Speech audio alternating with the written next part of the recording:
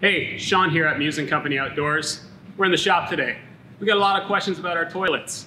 Where are they located? How do they function? Where does the waste go? Does it smell? Today, we're rolling up our sleeves and we're talking all things toilet.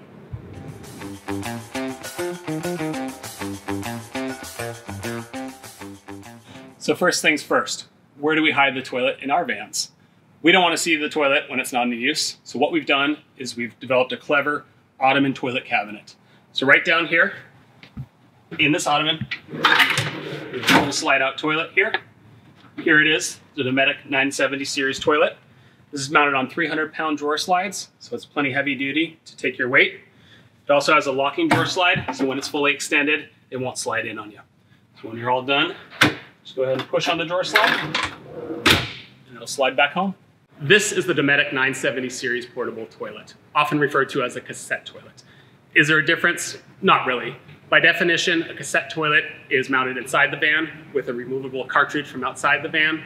These portable toilets have a little bit of an advantage. They can be mounted inside the van and also removed for use outside, which is great because if you get to camp, you want to use it outside, keep the smells and odors away, you have that option, which really makes it our choice here at Muse & Company Outdoors.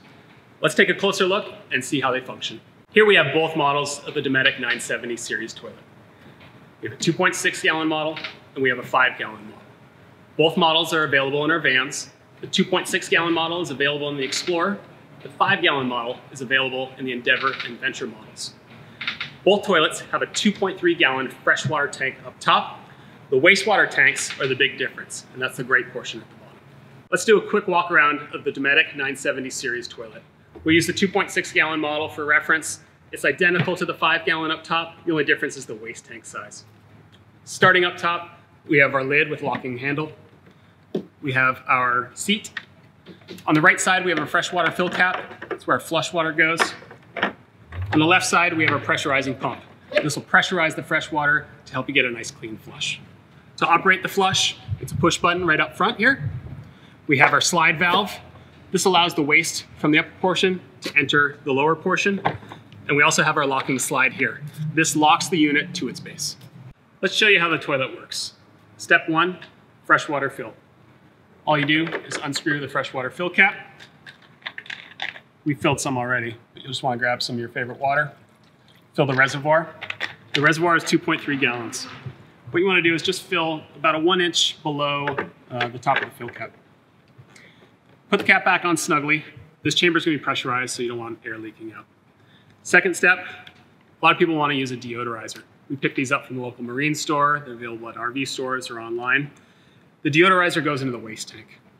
So you want to pull the slide valve, get a cap full of your favorite deodorizer, pour it in the bottom, close the slide valve to seal that chamber. It's almost ready to flush. What we need to do is apply pressure to the tank now. Manufacturer recommends 15 pumps of pressure. We'll just give it a few right now.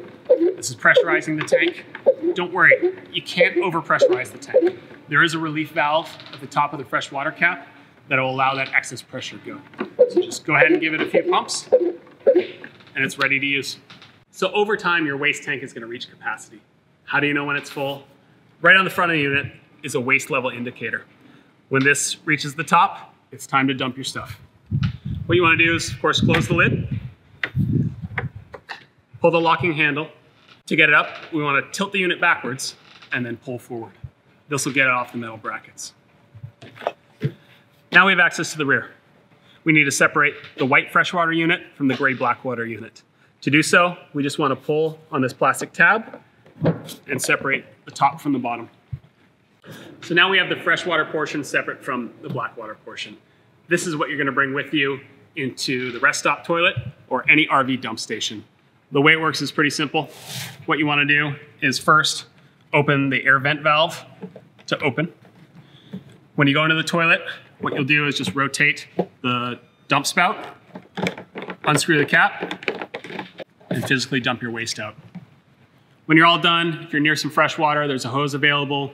Go ahead, open the slide valve, rinse it out, close it, dump again. It's a little extra clean. Put the cap back on, rotate back to the original position. Important, you need to put this air vent back to the closed position.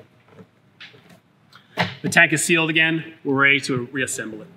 What you want to do is take the gray Blackwater base and your white freshwater top. You want to set the front of the unit in, and then go ahead and just give it a snap in the back. Now it's all one unit together. In our vans, we use the optional metal mounting brackets.